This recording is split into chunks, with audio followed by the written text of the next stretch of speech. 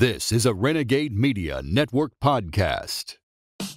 Obviously, you guys know I prefer organizations that flow counter to the mainstream narrative, and I've got the perfect one to tell you about. That would be Texas Scorecard. They were founded back in 2015 by a former Ron Paul congressional press secretary. They are Texas-based, Texas-focused counterculture media organization. How cool is this?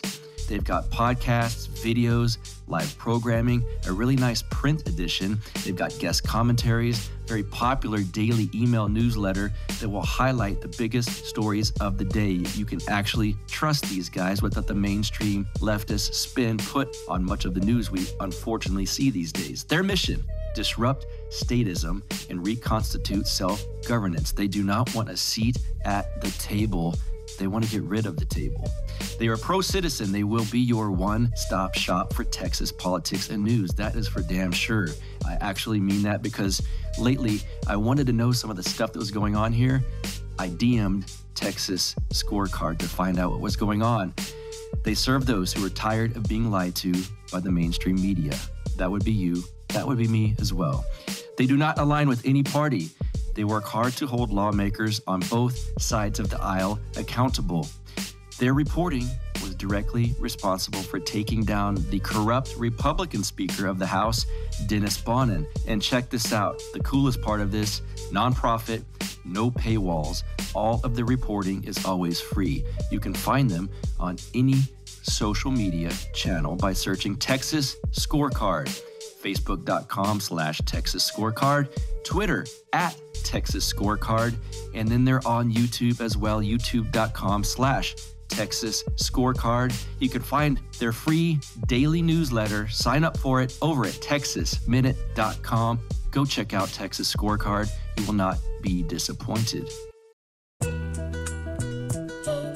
You are now listening to the Counterflow Podcast, a place for dissonant voices and unapproved opinions. You get split in fucking half, but I call the hologram graph. But I am the center inside the placenta of math. You clash with cyanide gas and die fast. Rhythmical equivalent of solids, liquid and gas. We smash your sinus with the power of Lord Titus. But I am the virus inside of the iris of Cyrus. Here is your host and humble narrator, Buck Johnson. What's up, you guys? Welcome back once again to the Counterflow Podcast. As always, I'm your host and humble narrator, Buck Johnson, and I'm stoked to bring you this episode. Some of you guys, I know it, some of you feel black-pilled, pessimistic about the way things are going. It seems like the world is a clown world right now. Well, it is, but my guest, Sam Jacobs, and I are going to give you guys some good examples and some good reason for optimism. Guys, we're winning. We will win this battle. Okay, that's what we're going to talk about. And I really mean that. And so does my guest, Sam Jacobs. I reached out to Sam because of this tweet thread. I'll read you really quickly. He says, "You know that we're winning, right? The Biden regime doesn't act like a confident ruling cabal.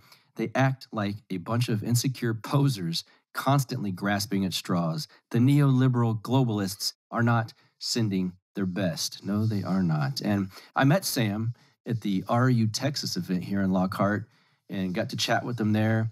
He had a wonderful episode on Free Man Beyond the Wall with Pete Quinones. Highly recommend that episode. The way he analyzes our culture and the political situations that we find ourselves in currently, it's really brilliant and lots of nuance to it.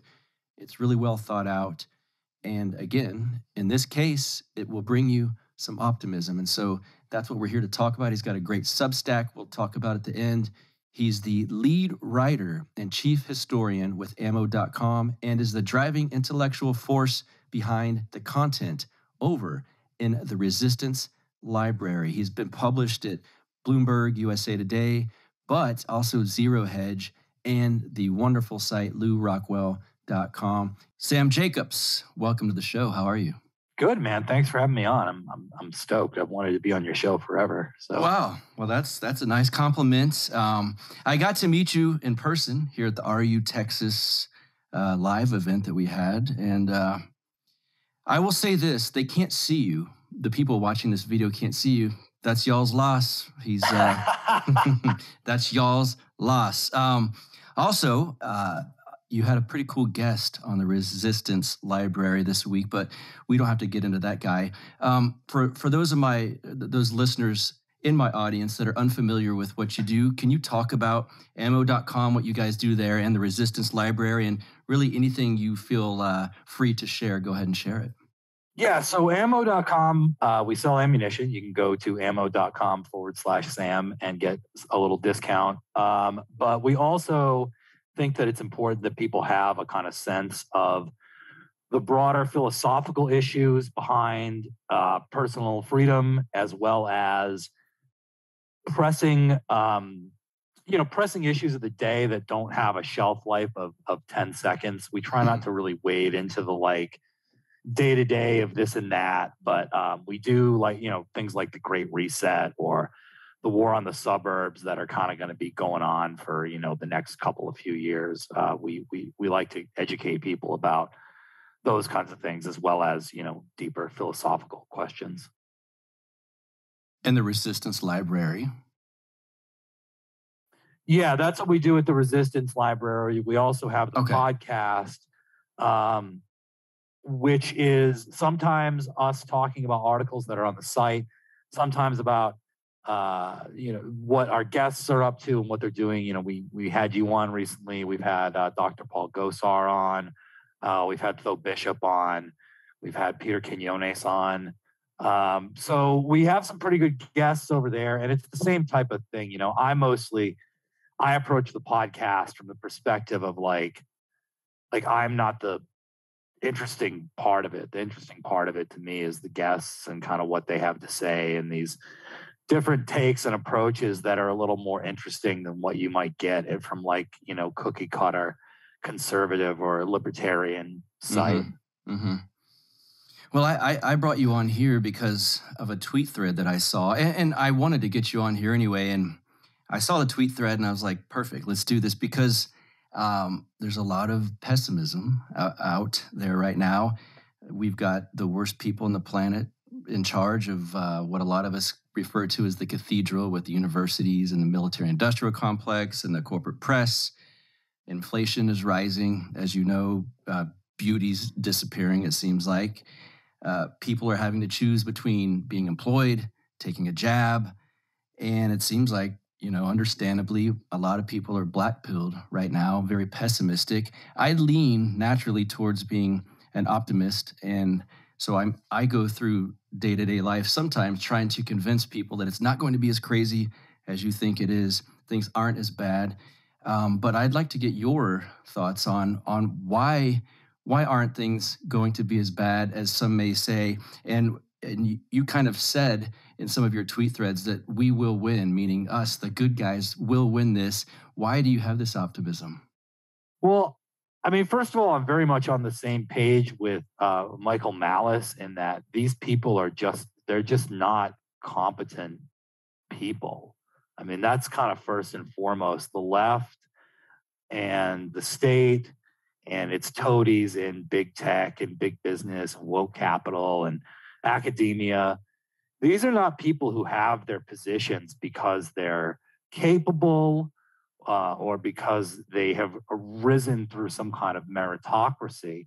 These are people who have their position because they're very good at jumping through hoops to obtain sinecure positions in academia, these bureaucratic government positions that no one has heard of, until they become Anthony Fauci. And so I think it's worth noting that the thing that distinguishes these people is a lack of creativity, conformity, mediocrity. And I think that informs everything that they do. I don't think that there was some grand plan about Joe Biden. I think quite the opposite. I don't think there was any plan beyond shove him into the White House. And I think that we're seeing that unfold right now because I don't see what their victories are. I mean, the vaccine mandate is a perfect example. It is encountering mass resistance, mass noncompliance. This has gone way outside the bounds of the type of people who normally resist state edicts, to normal people who simply don't think that they should be forced to get a vaccine. good old-fashioned American laziness has kicked in, stubbornness, American distrust of anything that they're being told to do. And I think that the entire experience of the last 2 years has been very eye-opening for a lot of people in terms of how little good faith they should extend toward these institutions. So I don't, I understand that there's like a lot of bad stuff coming down the pike, but from what I'm seeing, it's all been a giant and colossal failure for the Biden regime and its allies in what one might term the cathedral. It's certainly a term that I'm familiar with. And I just don't see where they're winning, and to like kind of cower every time they come out with some, we're going to look in your bank account if you spend more than $600. No, they're not. No, they're not. They're going to try to do that. They're certainly going to try to do that. But these machinations of the Biden regime are the machinations of a weak, impotent, insecure regime that is very, very aware of the precarious position it sits on. And I don't want to ascribe too much importance to elections, like, oh, the election's going to save us, because I don't think that's how it works. But I do think that elections codify, fair elections anyway, codify a mood in the body politic. And I have no reason to doubt that the upcoming elections will be fairer than they were in 2000. There seems to have been a lot of movement in terms of securing elections, and I think that we should all be aware of that and applaud that and factor that into our thinking. I also think that the 2022 midterms are going to be a rout for the Democrats on the level of 1994. But I think more importantly than that, what we'll see is more Paul Gosars, more MTGs, more Lauren Boeberts, more Matt Gaetzes, more Rand Pauls, more Ted Cruz's in the next Congress. And that's really where, it's less about like making sure that Republicans win by hook or by crook than it is about moving the discourse towards people who very unapologetically stand up for freedom, whatever we may think their foibles and follies are otherwise.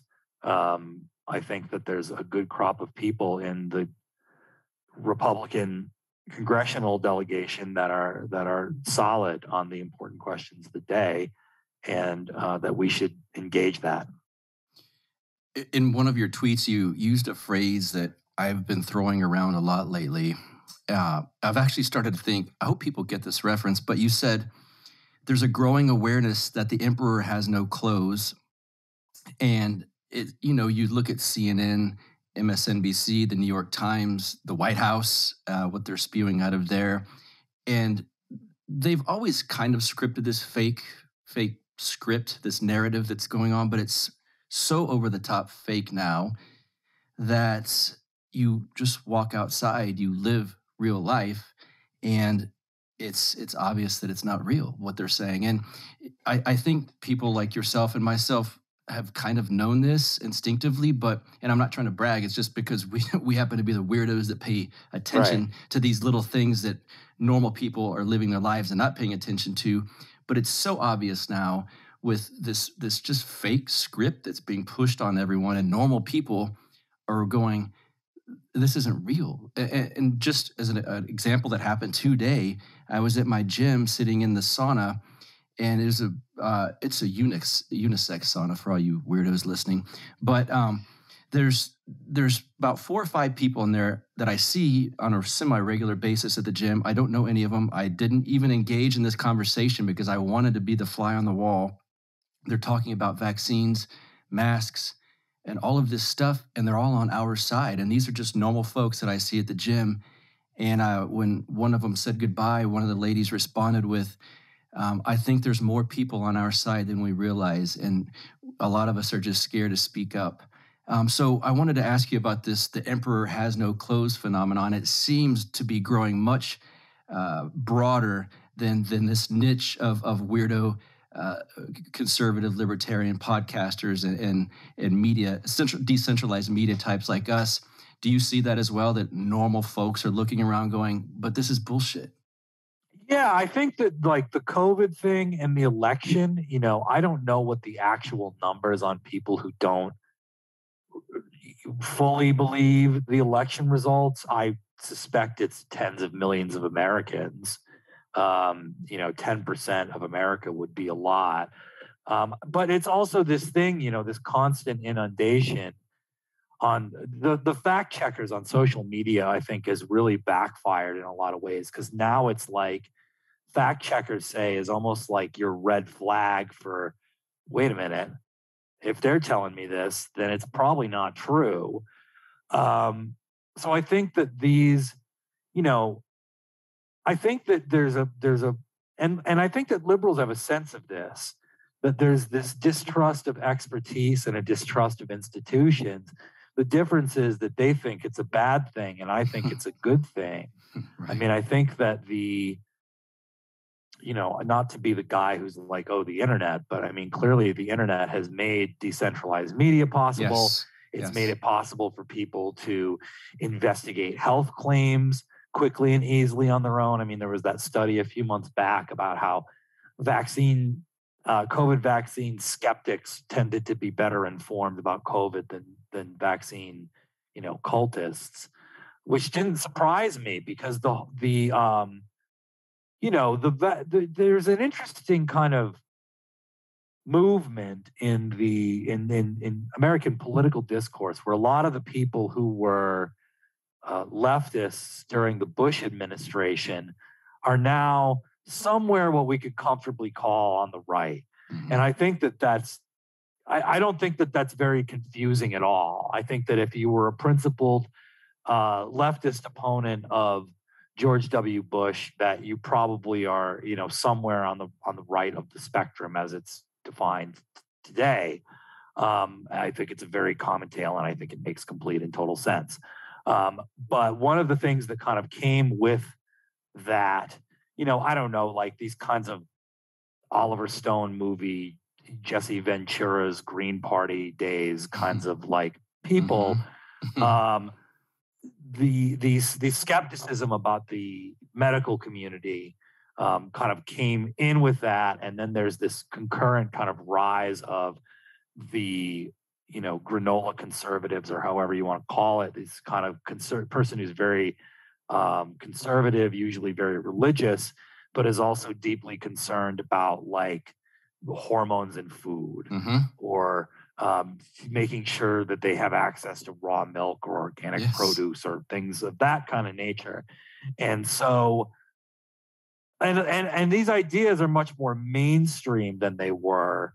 And I think part of this is an age thing. I think part of it's just that like guys my age and your age, I mean, we're about the same age, have kind of come of age and are more dominant in the culture now in terms of like big spending habits and things like that.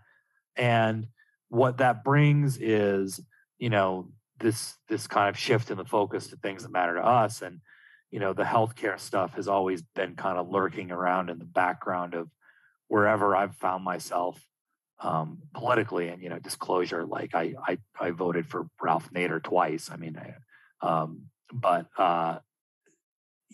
now I'm a Trump guy.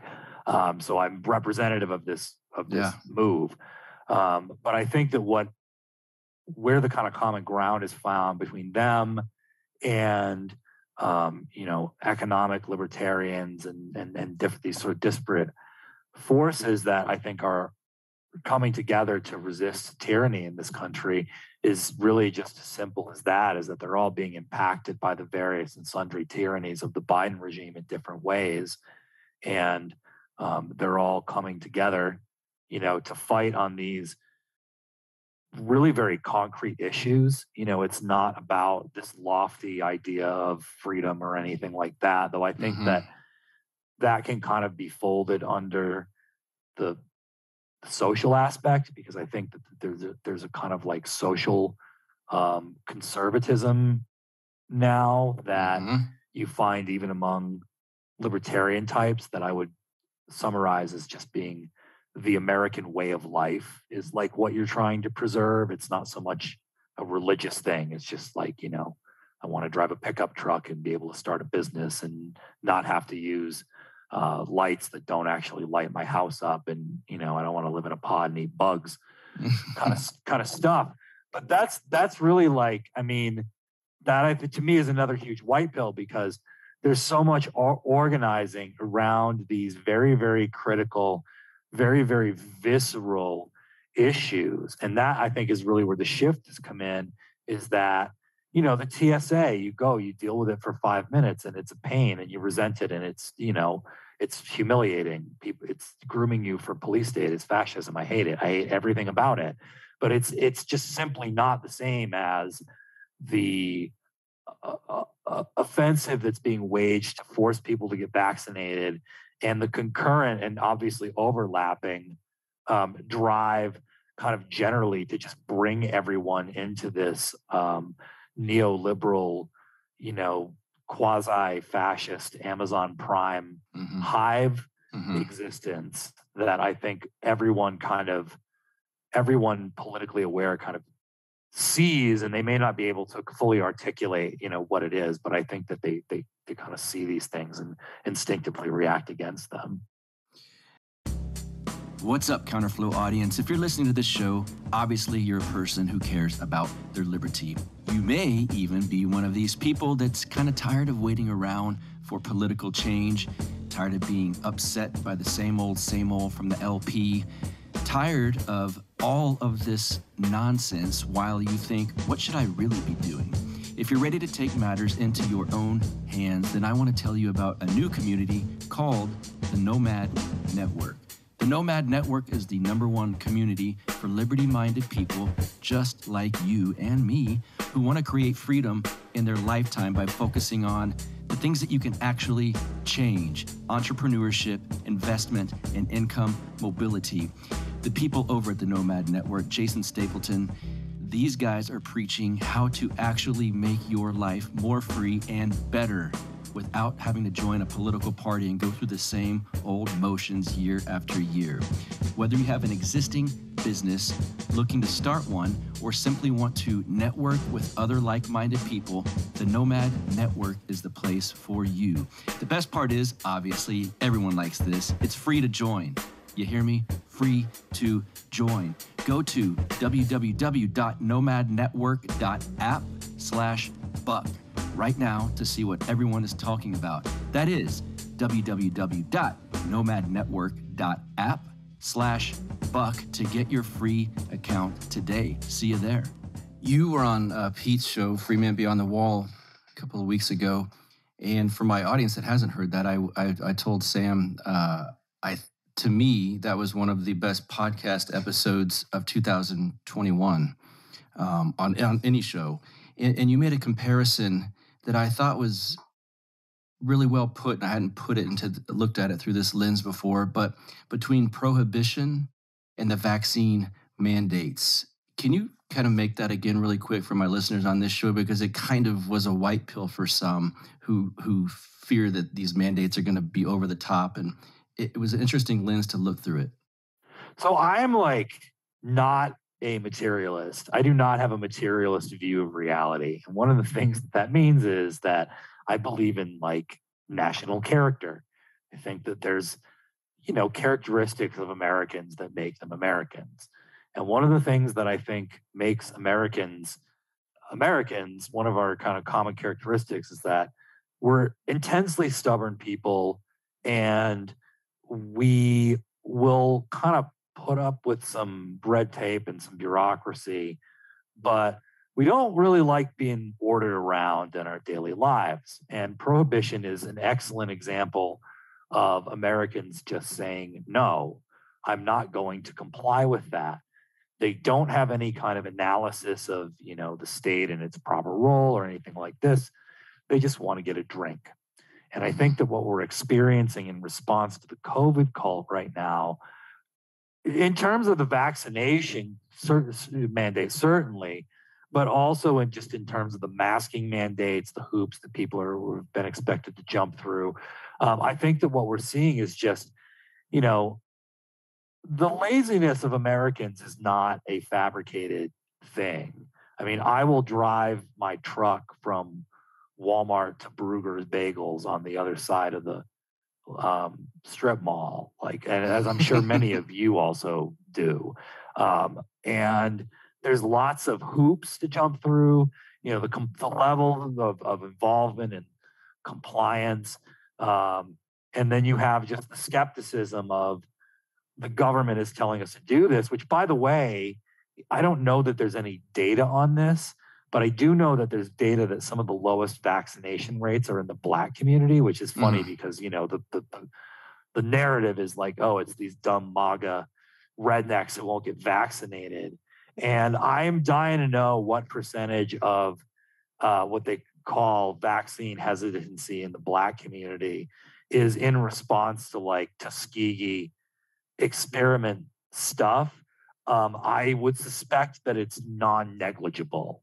So again, this is I think that people need to kind of undo their training in terms of thinking about things like they're Democrats, small d. I don't care if 50% plus one are getting the vaccine and not resisting anything. It matters not at all to me. Because if 10% of people are doing something in a country of 330 million or whatever, that's a big, big deal. So when I say, I'm sure that it's a non-negligible portion of the Black community who are not getting vaccinated because they don't trust the very concept of a government vaccine, call it 5%. That's a lot of people, man.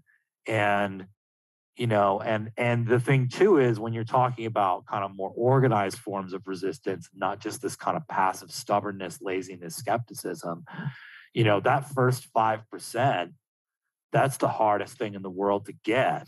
Once you have that, you need those low numbers to be the first people, the first movers. So I think that really what we're seeing now is that these kinds of first movers in resistance, but it's the genie's out of the bottle at this point. I mean, I just don't see how they're possibly going to do the vaccine mandate, particularly given places and people are going to be shocked by this, Boston. And it's because of the clout that the building unions have. Who's some of the biggest resistors of the vaccine mandate? The Postal Workers Union. Why? Because no one tells the Postal Workers Union what to do. And no one tells the Electricians Union in Boston what to do. Or Philly, or New York, or, Chicago, or any of these cities where unions have a lot of clout, and if there's 30, 25, 20% of guys in the local of the electrical linemen's union who are going to look for a new job rather than get vaccinated, that's a gigantic problem from a number of perspectives. First of all, they're difficult to replace. Right. Because it's an extremely dangerous job that many people are unwilling to do. And it's also that there is in Northeast, particularly in the Northeast, so it's not limited there, it's just where they have the most clout. There's a very strong culture of, I got vaccinated, but Jim and Steve didn't, and they say they're not going to. And I don't think they should lose their jobs because they don't want to get vaccinated. So we're not going to go to work, or we'll do some like the Southwest pilots did, the work to rule thing. I mean, they have contracts. Like people who haven't worked union jobs don't know this, but the whole it's not my job stereotype. They have that. That's in their contract, and they are very much allowed to say, I will only do the absolute bare minimum, which is what the Southwestern pilots did. So I think that what we will see is not much happening, and then much happening very, very quickly as we approach the deadline. I think some places will definitely move forward and be stupid like New York State and fire all their nurses. But I think most places will have to flinch. And I think that they'll particularly, I think that the strange bedfellows of where they flinch on this will be northeastern, strong democratic machine cities where you need the union, and places like, I don't know, Omaha or Topeka or Santa Fe or whatever else, where there's just like, the non-compliance is so great, and the local state/local political structure contains within it enough sympathy. Again, you have to stop thinking like a Democrat. I'm not saying they need a Democratic or Republican controlled city council. I'm saying they need one or two people on city council who are sympathetic, can get things done, and can move the ball enough in their direction to effectively nullify the mandate.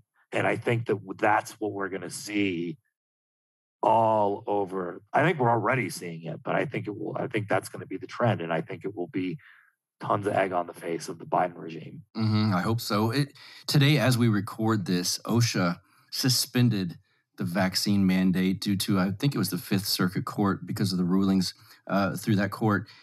I don't know that this means like, I didn't want to run around and celebrate the final victory, but I think it is important to point out small victories as we work up to winning the war ultimately.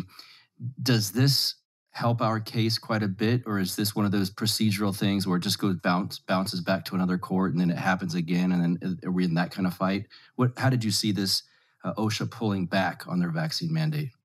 Well, I thought it was a big victory. I'm certainly sure there'll be more judicial wrangling over it, but that's to be expected. That's part of the process. That's part of the game. That's why, I know that there's tons of Republican appointed judges who are no good and totally useless, but there's also tons that are doing stuff like this. Yes. So, I think that this is a big victory because I think that it's a blow against the concept of the administrative state making up and enforcing laws. They weren't, no legislation was passed. They simply used OSHA to do this. And I don't think it's going to fly when it hits the courts. I think that this is a prime example of the type of thing that I'm talking about, where it's like they say, they can say they're going to do anything. And the question is, are the courts going to accept it? Are the states going to accept it? Because there's various ways that the states can hamstring the feds. These like Second Amendment sanctuary laws and similar nullification laws that they pass, these are not for show.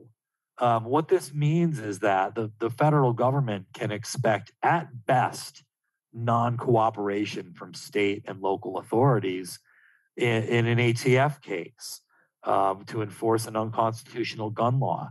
At best, they can experience non-compliance, non-cooperation. There are sheriffs in the United States who openly say that if they catch ATF agents working in their county, they are getting escorted to the county line with instructions to not come back.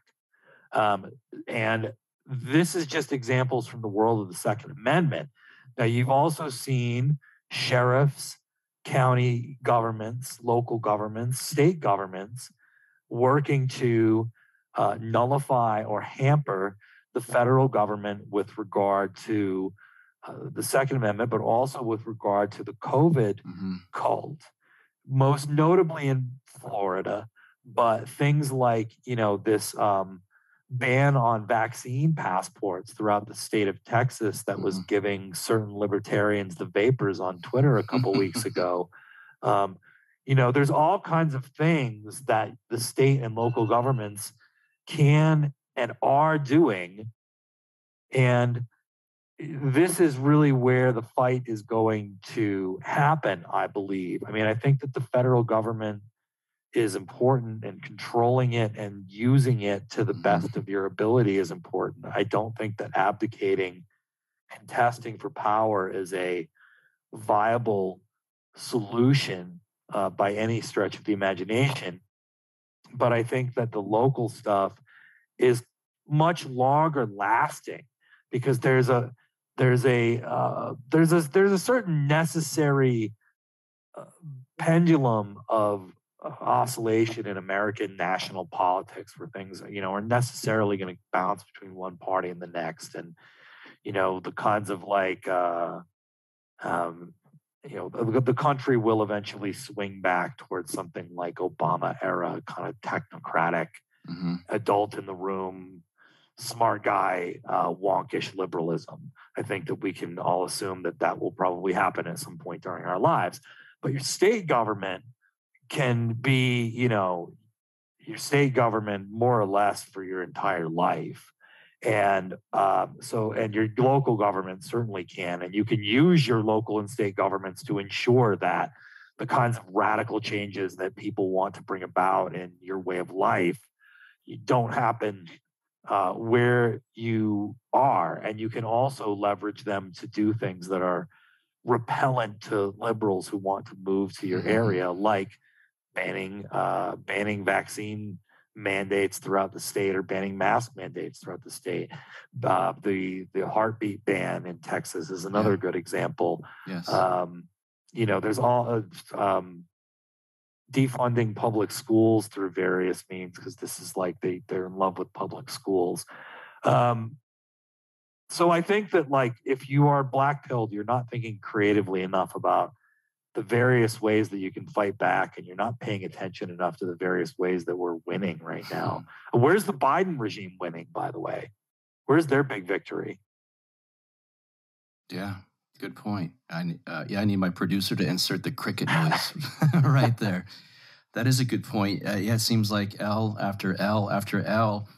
I want to ask they look ridiculous doing it too. Yes. It's like, not only do they lose, but it's the most, like, Mr. Bean farcical, like, I mean, the whole regime is a Monty Python sketch. And it's not like this is some, thing like some stupid thing like Obama was born in Kenya, or like George Bush looks like a monkey, or some stupid kind of like, thing that only the partisans really pay any attention to and is kind of cringe and irritating anyway.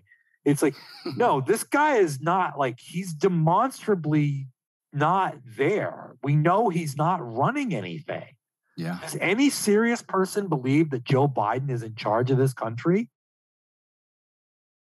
Yeah, and as boomery as the "Let's Go Brandon" thing is in spirit, I actually really appreciate it that there's this organic grassroots thing that's just spreading through sports arenas throughout the entire country. I went to a Raiders game in Vegas, and it broke out there, of all places. And so that spirit, I truly appreciate that is going on.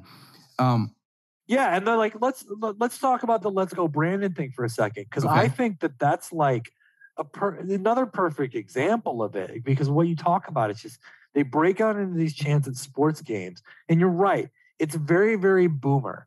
It's like it's sensible chuckle, Babylon Bee kind of like thing, but it's really caught on, and it's really expressed people's outrage, and the degree to which it infuriates the left is like, it's like, because it's so boomer, it's so wildly out of proportion to like how you should react to it. Because how you should react to it is to just kind of roll your eyes and move on, because it is this kind of stupid thing. But it's not, because on the one hand, people it is the rallying cry against the regime, like it or lump it. It's just what people have picked. And then on the other hand, there's like, we need to have a serious talk about the threat to our sacred democracy that Let's Go Brandon presents. Right. And it just presents this Yes. additional opportunity to showcase how foolish these people are. Mm-hmm. Yeah, well put. I want to ask you also about not just the optimism and even the clown world that we're living in right now, because it certainly is that. I want to get your thoughts on how we kind of got here to this neoliberal hellscape that we're in right now. It's not like 2020 happened and boom, we're in this COVID tyranny world all of a sudden.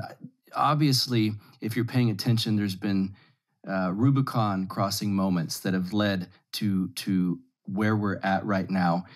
Can you talk about that, at least in modern history, and kind of some of the bigger moments that have put us on this path to this crazy world that we're in right now?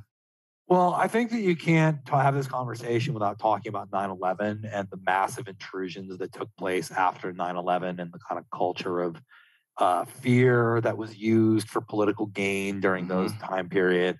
Obviously, the war on drugs would be another example, but I think it really, if we want to look for a genesis of it, I think it's the welfare state and the new society or the Great Society programs of LBJ is kind of really where things went off the rails in this country. There's also, the 65 is a big year because there's the Civil Rights Act, which I think there's, valid criticisms of. I'm certainly not any kind of proponent of segregation or anything like that, but I think that there's legitimate functional and philosophical criticisms to be made of the civil rights acts that were passed. Rand Paul's views on it are basically mine, and you can Google them if you're interested. Yes. And Ron Paul's views. Rand as well, I believe, has said. Yeah. I just meant both of them. Yes. Yeah, right. Yeah. Exactly. I mean, it's not like it's not some kind of fringe, neo-Confederate thing. Right. But there's that, and then there's the welfare state, which I think pretty clearly the evidence is in that the welfare state encourages fatherlessness. Fatherlessness leads to generations of young men who have, there's all kinds of statistics I could cite, but there's like silly things like, shaking a man's hand firmly and looking him in the eye when you greet him, that like entire generations of young men haven't received instruction in how to act at a job interview, how to ask, the whole like industry of pickup artist coaching comes out of the fact that like people don't have their dad to tell them how to ask a girl out on a date. So I think that it really like, this is kind of it's not my personal, unique analysis, but kind of where a lot of my, political priors come from is the idea that in the 60s we really saw hierarchy fudged and legitimate hierarchy, the hierarchy of father and child, the hierarchy of local communities, and the kind of decentralized patronage networks that existed. I mean, it's the whole kind of bowling alone thing. Like the Elks Club used to be a big deal, and now it's like it's a bunch of old men sitting around drinking beer.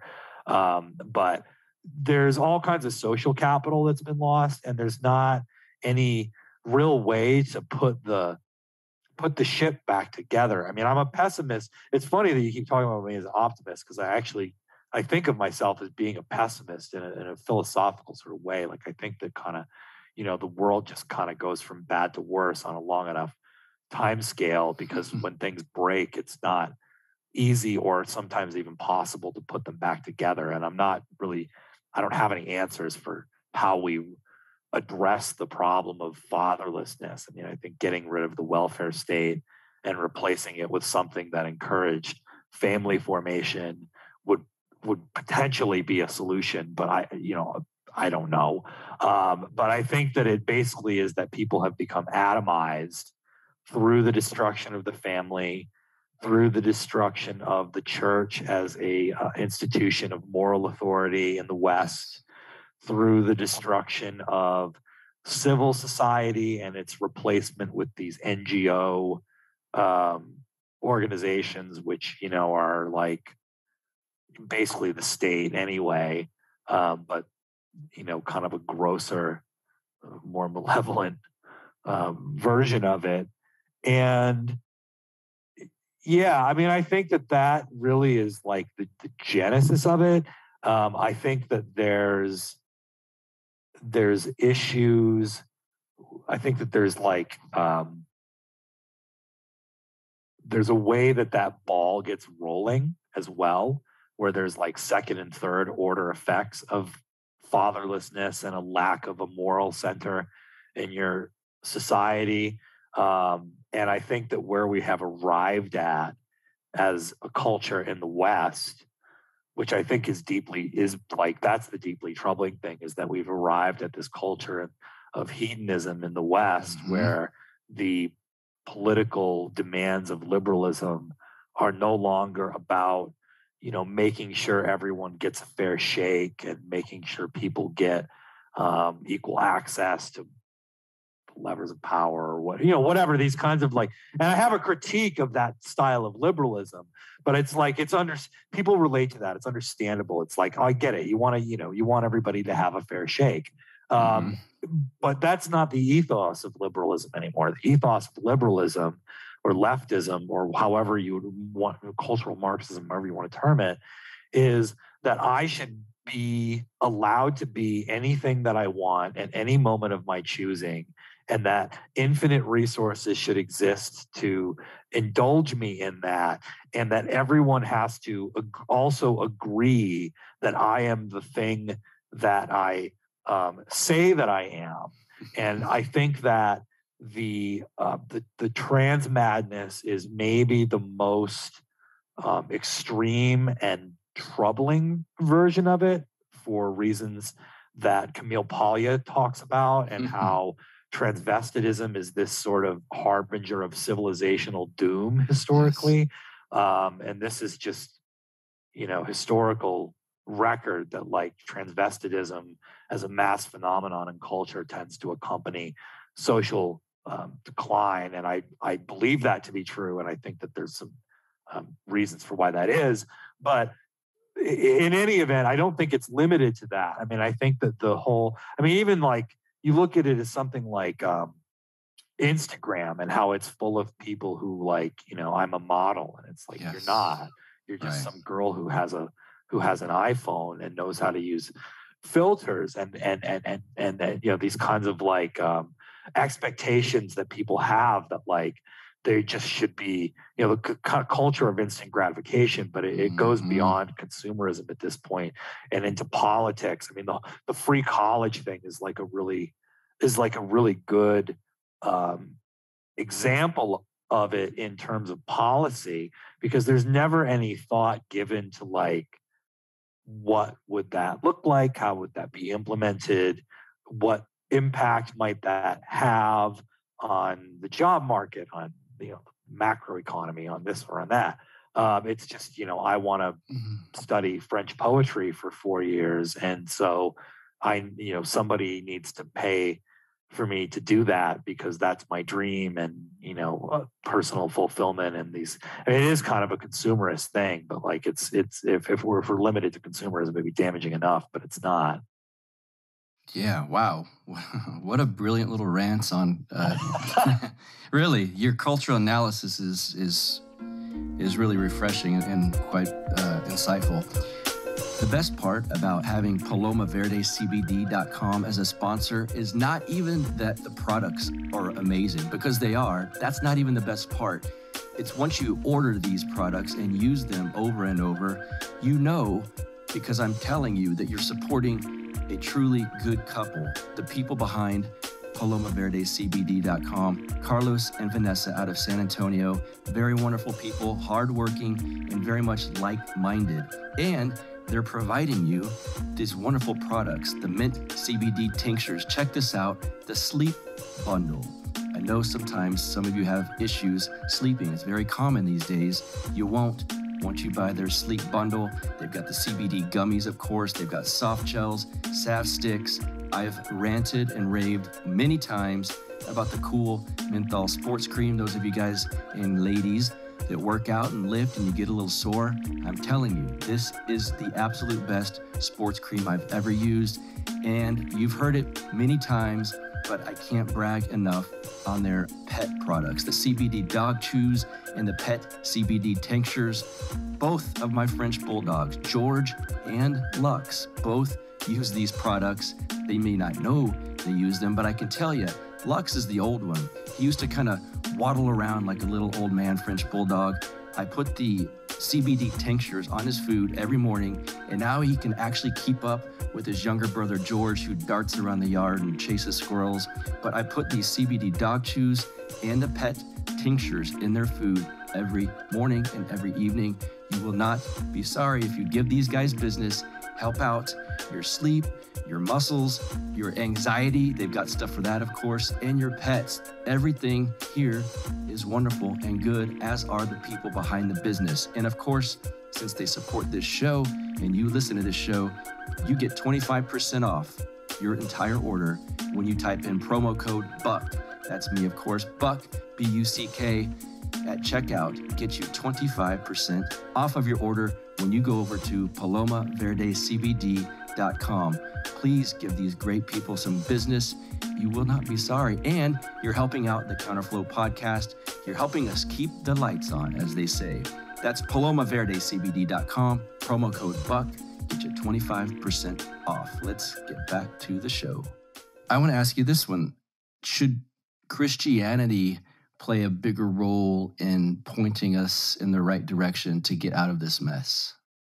Well, I think that if I'm being very honest, I think that there are I would say that there are two consistent worldviews that a person can have.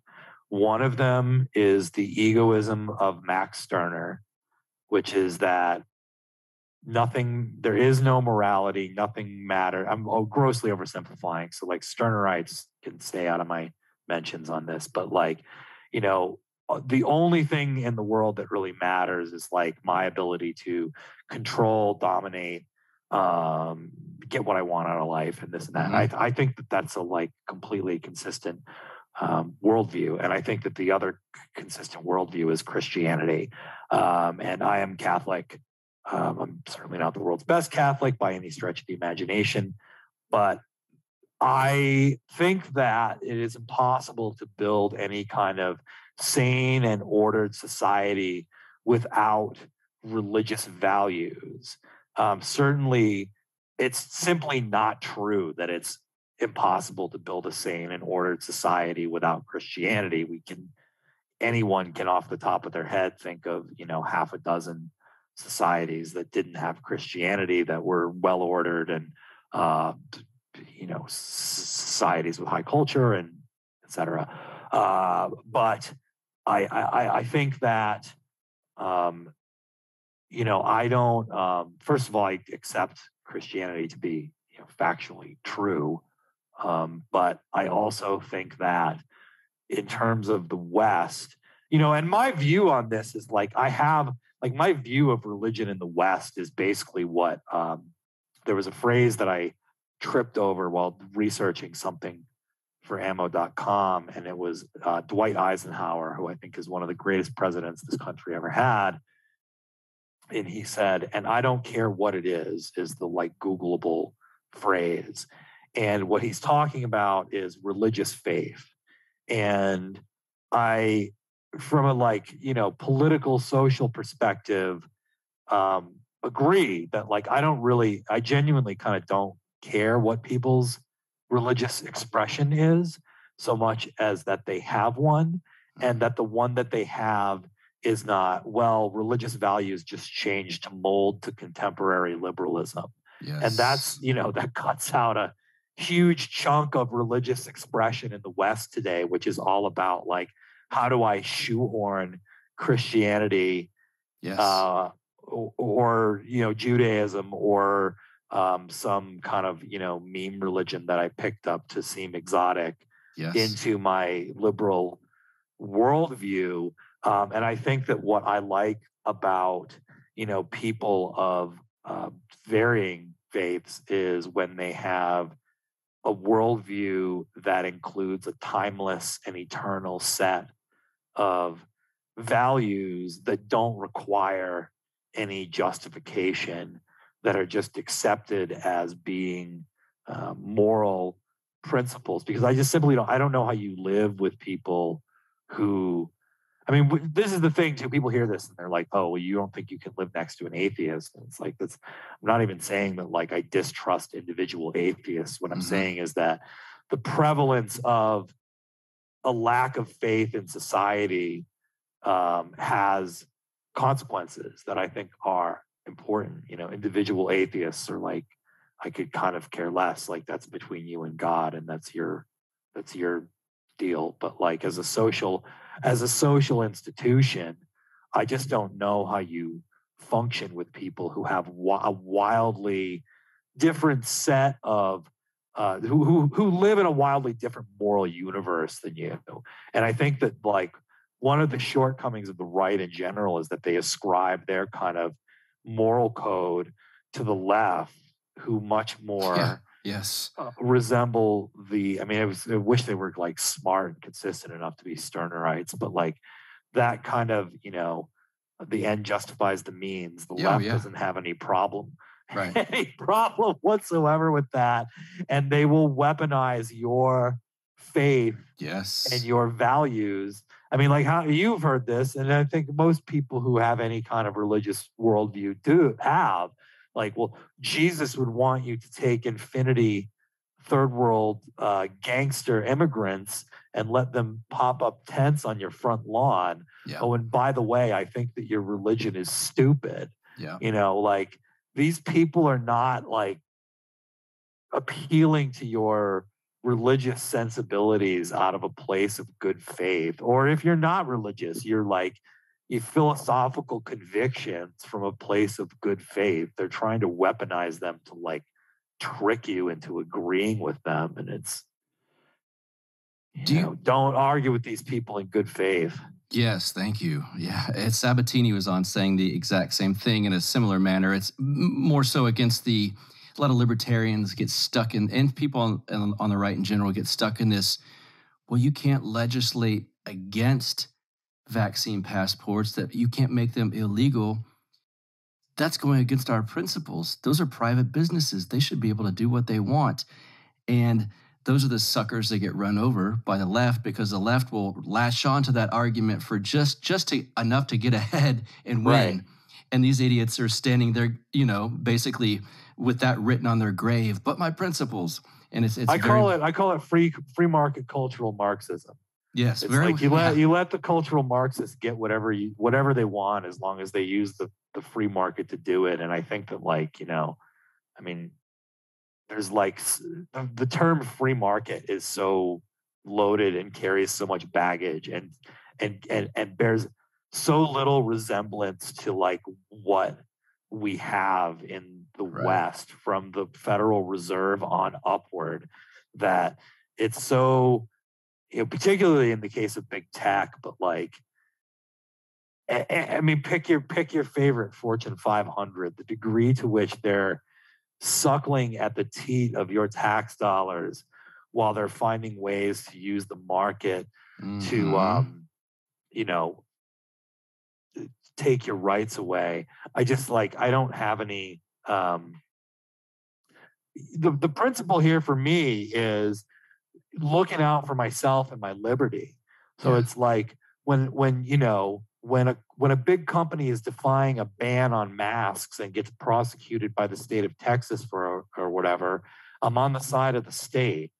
And when when In-N-Out Burger is getting hassled by the state for not checking vaccine passports at the door, I'm on the side of In-N-Out. Yes. And I don't think, to me, it's not inconsistent. Right. To me, it's inconsistent. Inconsistent. The foolish consistency is a hobgoblin of little minds kind of thing. And it's like, do you want to win or what? Are you serious about confronting these people, or is it just this intellectual parlor game for you, because Yes. I'm certainly not somebody who thinks that philosophy and kind of deeper questions of ethics don't matter. I think that they do matter. I think aesthetics matter. I think all these things that are supposed to be lofty and don't matter, I think they absolutely matter. But at the end of the day, my goal with regard to vaccine passports and vaccine mandates is to prevent people from feeling coerced into getting vaccinated, whether that's their employer or the state. And I think maybe this is like where, the kind of like this kind of Bush era, um, you know, libertarian sympathetic leftism comes in, is that like I have enormous amounts of distrust for large institutions of any kind whatsoever, be they corporations, be it the state, be it NGOs, be it the military, international organizations, whatever it is that's a big, heavy, large footprint kind of organization with lots of money and clout. I don't trust them because I just assume that their interests are in variance with mine. Now, I think that there's like individual members of the elite whose interests align with mine? Yes, I do. Peter Thiel is a good example of somebody who I feel that I have aligned interests with. I don't know that he would want me at one of his parties, but we certainly have aligned political interests. Dave Portnoy is another example of this, in the corporate sphere. As I said, In-N-Out Burger, or any of these companies that don't want to have to comply with this. But the friend-enemy distinction is really a thing that the right, I think, has become increasingly comfortable with, but still has so much work to do in terms of thinking about this less in terms of operating from an abstract set of principles and instead operating from a friend-enemy distinction that's informed by a set of principles. And I think that what you'll find is that the whole question of principles really is like, it becomes kind of a red herring, because this is not, you're not being like asked to push the button at Hiroshima here. You're like being asked to ally with, you're being asked to forge a temporary alliance with state and local state authorities to prevent people from being coerced into taking an experimental vaccine at a time of intense psyoping and propaganda to force people into getting it or lose their livelihoods. And I think that when you consider it from the position of like, again, the question is, what increases liberty? What increases liberty?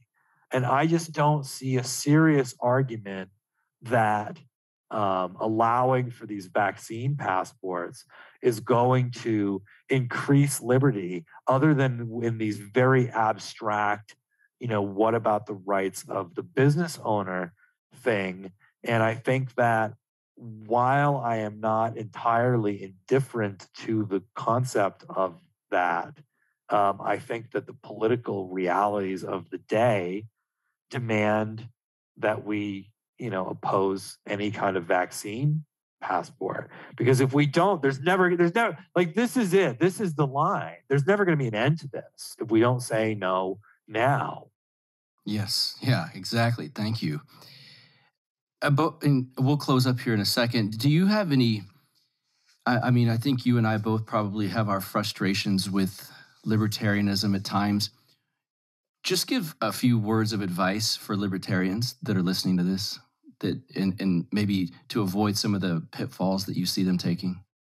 Well, I think that the biggest problem that I have with libertarianism is what I was just talking about, is that libertarians are not serious about power.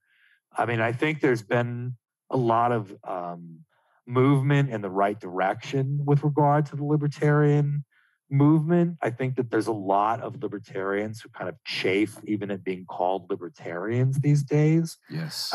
Because, particularly after the last election. The last election was such a joke, with the candidate that they fielded and the kind of fallout within the party after that. And there's like, I'm sure that there's like people who think that banning CRT in public schools is like this egregious violation of the NAP that's your hill to die on in the Libertarian Party these days. And like, I think that much to their credit, a lot of libertarians have just kind of checked out from that. And I also think that that's the push. And then the pull is like, I think is really just as simple as DeSantis. You can see that again in figures like Phil Bishop, where like it was, it's DeSantis stupid. Like this country would be Canada or Australia if it weren't for one Republican governor standing up and saying no to the whole thing.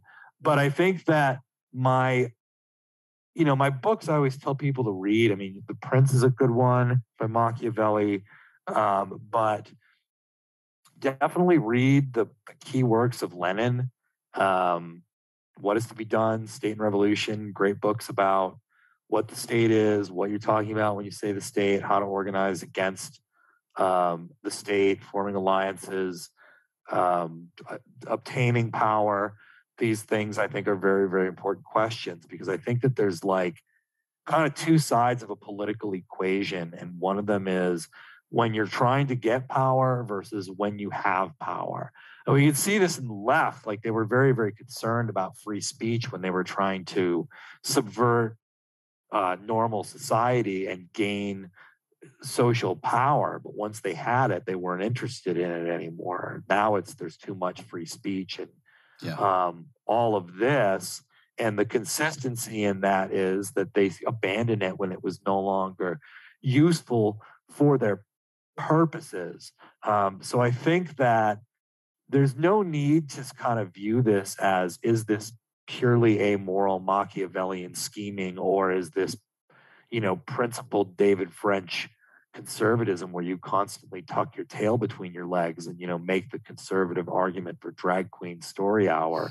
I think that there's a very important balance to be struck, but I think that you need to err on the side. Like, this is the thing. It's like, Alec Baldwin says in Glenn Ross, always be closing. Like, what's the goal? What are you doing? What are you achieving? That was the thing that my first boss, my first real job used to say to me, is to always be thinking, what am I achieving right now?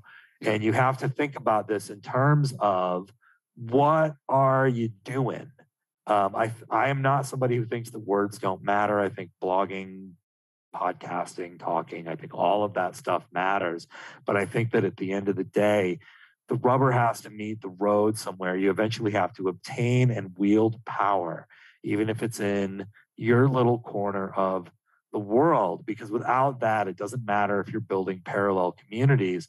You're simply surrounded by people who are hostile to your freedom. Yeah. And debating with them is a waste of your time. Yep. And dangerous, frankly. It's dangerous because these people aren't just indifferent to your freedom. They hate you for it. I mean, I think that like the whole, they hate us for our freedom thing that was bandied about during the Bush era. I think the world is full of people who hate you for your freedom, and they're not halfway around the world in Afghanistan. They're right across the street. Yes. And there's no reasoning with them. There's no debating with them. There's no convincing them. There's only stripping them of their ability to harm you. And that means stripping them of state power. And there are ways to do that through the active application of state power. And there are ways to do that through the neutering of state power. And I think that people should be open to using both options where they are appropriate, because this is like, my black pill is that this is a critical juncture, and this absolutely is like, we're looking at winning or 100 years of at minimum 100 years of human darkness.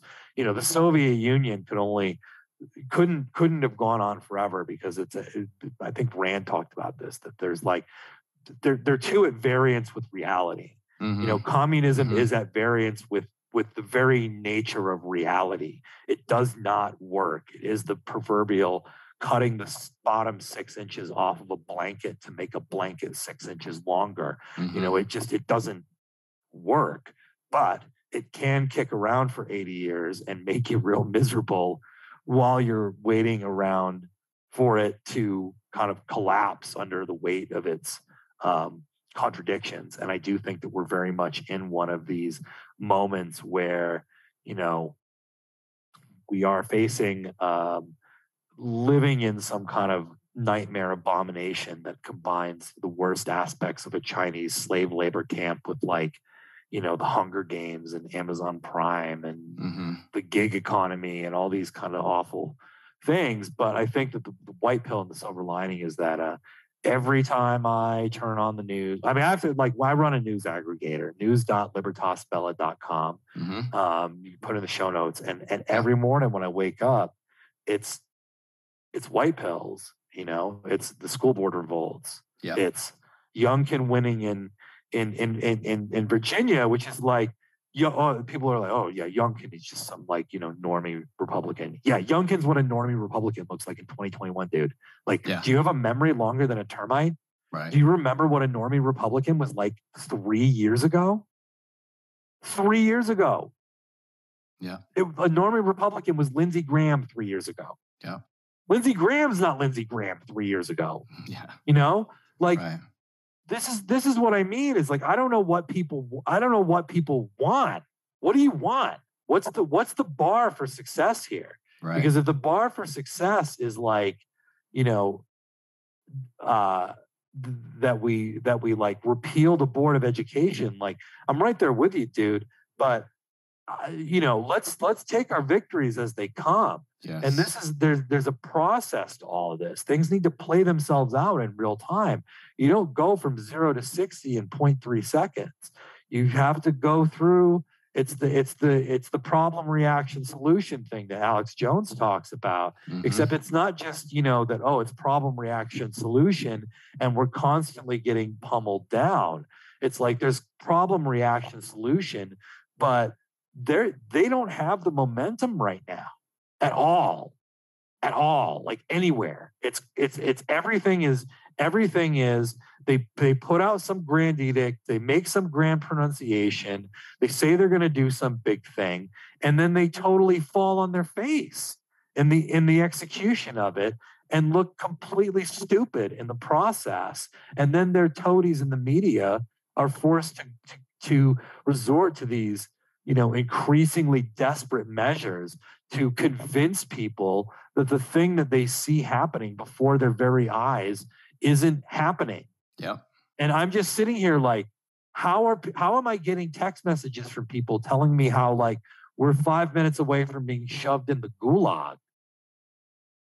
That's what happens after, victory. Yeah. That's the victory dance. They don't have a victory to dance about.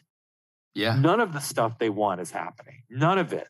And so the next time, and I said today on my Twitter, you need to get a broader lens on your analysis of the day-to-day news than just taking on all of these.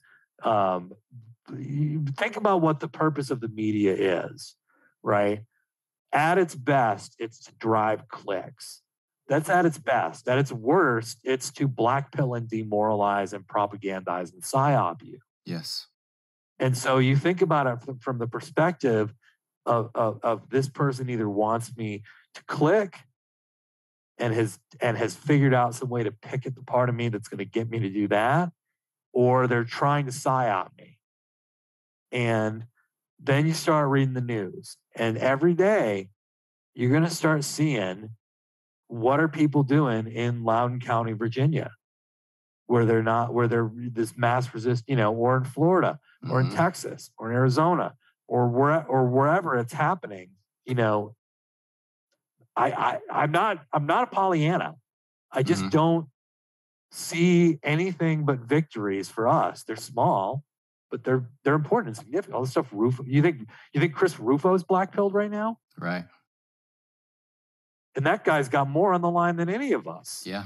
But like, everything is a little but significant victory. They're very, very localized, but I think the next election is really going to be an earthquake, and I look forward to it. Me too. We will win, Sam. We will win. Let's get you to plug your Substack before we go, and your Twitter handle, anything you want really, but plug away as we get out of here.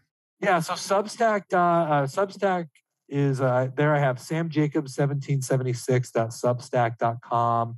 I do sort of more philosophical stuff there. My Twitter is @samjacobs1776. You can check out my podcast, The Resistance Library, if you go to youtube.com, where dot is spelled out DOT. And I know you guys want cheap ammo, and I know that you have trouble finding calibers. So if you go to ammo.com/Sam, you can get a nice little discount on what's some reasonably priced ammo anyway in, 223, 9, 40, 44, 45, 38, all the common calibers that people look for. And if we don't have what you want, just come back in a couple of days. We restock pretty regularly. So awesome. I will link to all of that stuff in the show notes page for this white-pilled, optimistic, very, very brilliant analysis at where things are. Thank you so much, Sam Jacobs, for being here. Thank you so much for having me, man. Yep. I'm telling you guys, we will win. We are winning. I hope that gave you some optimism there. And I hope to see some of you guys at the Sayulita Super Spreader event down in Sayulita, Mexico. Let me say it as it should be said, Sayulita, Mexico. I don't have to put that pause in there. Join Peddling Fictions, Johnny Profita, and special guests, Lions of Liberty's Mark Clare, Liberty Lockdown's Clint Russell, Counterflow's Buck Johnson, Borderless Blog's James Guzman, Scottish Liberty Podcast's Anthony Samaroff, and COVID Jesus, a.k.a. King of the Cocks, a.k.a. co-host of the Part of the Problem show with Dave Smith, Robbie the Fire Bernstein. We're going to have a weekend of libertarian fun in the sun.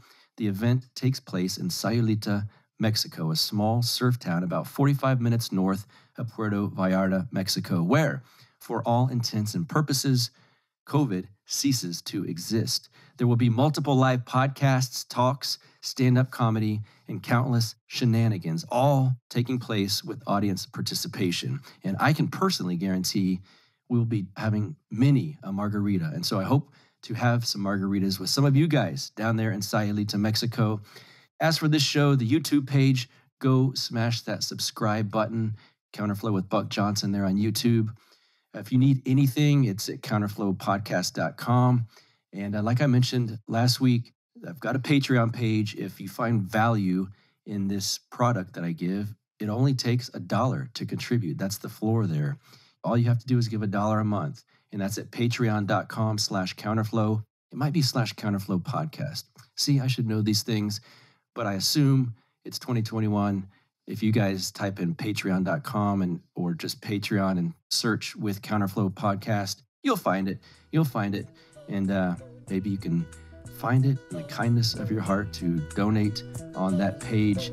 And until next week, I will see you guys later. Have a great week, and I hope this gave you some optimism. Take it easy. You get split in fucking half, till I call him the hologram brass. But I am the center inside the placenta of math. You clash with cyanide gas and die fast. Rhythmical equivalent of solids, liquid and gas. We smash your sinus with the power of Lord Titus. But I am the virus inside of the iris of Cyrus. Like the sound of the Counterflow podcast? Our audio production is provided by Podsworth Media. Check them out at podsworth.com. This has been the Counterflow Podcast, a part of the Renegade Media Network.